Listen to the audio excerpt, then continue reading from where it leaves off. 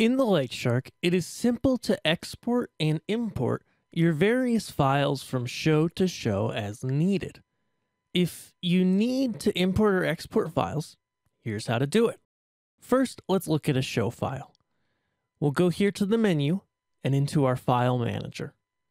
Here we see all of our show files. Plug in a USB drive like I have here, and you'll see the USB show up right at the top bar. Then you can press export, press a show file, at which point the show will be exported.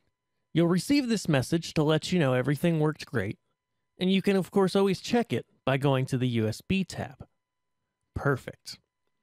We can export fixtures in a very similar way. If we go to the Fixture Library tab, we can see here all of the manufacturers that are built into the LightShark. You can go ahead and export any whole manufacturer by pressing Export and then pressing a manufacturer. Once the console is completed, you will get this message. Perfect. As we can see, it's now on our USB drive. Going back to the Fixture library, if we scroll down, I'm going to scroll down to the manufacturer called User.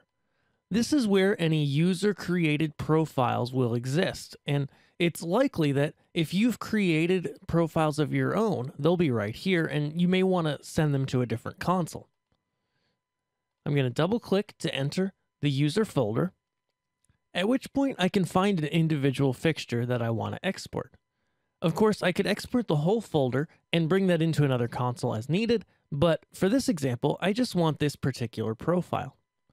So I'll press export, press that profile, and that fixture has now been exported successfully, and we can see it on our USB drive. Let's fast forward to importing onto a new console. Again, we'll go into the menu and into the file manager. We'll go to the USB drive, at which point we can import and then press any of these files, either our show, our individual fixture, or our manufacturer folder. Whichever we choose, it will then be imported and we'll receive a success message to let us know that everything worked okay.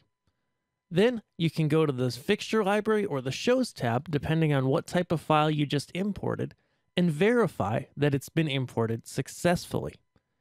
Now, you've backed up your show and/or fixtures to a new console.